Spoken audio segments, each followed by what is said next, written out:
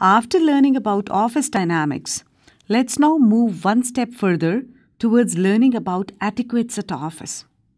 You might ask, are etiquettes important at office as well? Of course, why not? Offices also have human beings and social situations. They are interactive fields. Well mannered employees win coordination and praise from others. Ill mannered ones can cause strain. Who can cope up with a bad tempered employee? So, what to do?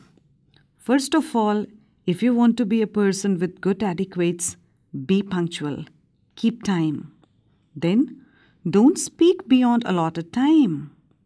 Then, don't interrupt when others are speaking. You will get your chance. But don't leave abruptly unless there is an emergency.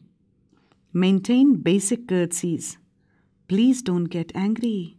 Don't humiliate others. And more. Walk naturally, no hunched, no drooping shoulders. Maintain a pleasant expression on the face. Don't listen to music while working. Please eat decently.